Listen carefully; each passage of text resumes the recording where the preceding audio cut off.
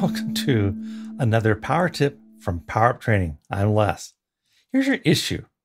The size of your bullets are too small or too big, or the numbers just don't seem to match. This often happens when you apply a new design template. Look at the example before. You'll see here that our little numbers aren't quite the same font size as the text. This can be fixed quite easily once you know the power tip. Let's go take a look.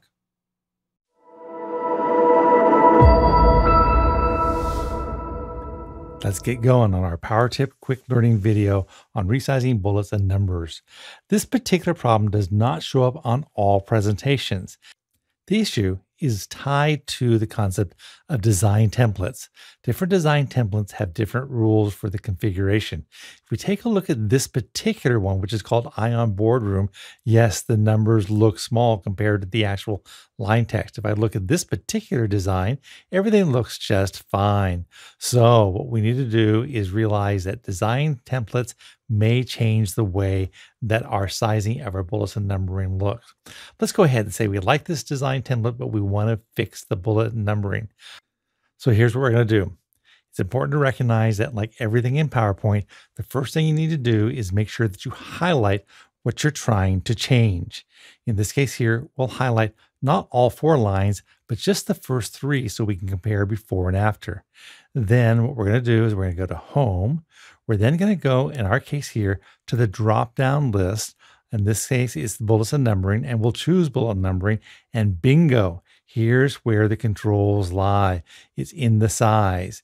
In our situation, I want to exaggerate from the 80%, which is 80% the size of the existing font text. It's a little overboard to do 175, but we can see it. Bingo. The first 3 line items are big, big, big. Now we need to go through and do this slide by slide, line by line. No. There's a much better way to do this.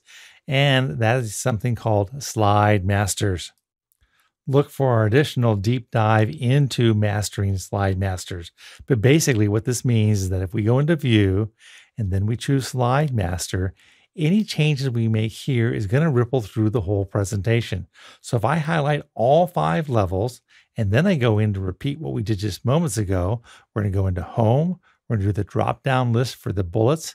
Notice that we can do bullets and numbering and change it across the whole presentation. I'm going to go from the 80%, which was standard with this particular design template, to 110. We'll click on OK, and that looks pretty good. Let's see how it looks when we apply it to the rest of our presentation. We'll go to Slide Master. We'll choose Close Slide View, and bingo, everything looks great on this particular page. The size seems appropriate. If I go to this page, no, something's wrong. Oh, I know why. We did this in a previous slide. Let's reset this back to match the Slide Master. So right-click, Reset Slide, and now it looks fine. And actually, if we look at our numbers, the numbers look great too, although there are issues with the line spacing indentation. But sure enough, we've got other quick tips for those. Look for those videos. With that, you now know how to fix the problem with the resizing bullets and numbering. Fixing bullet sizes are easy if you know where to look. If you need other power tips from Power Up Training, please subscribe to our channel. Subscriptions help greatly. And if you like this video, like it, because likes encourages me to make more training videos for you. Lastly, if you haven't already, take a look for our masterclass that will explain to you how to create PowerPoint from beginning all the way to standing up on stage. In 2.5 hours, you can become a PowerPoint power user. Until then, power up.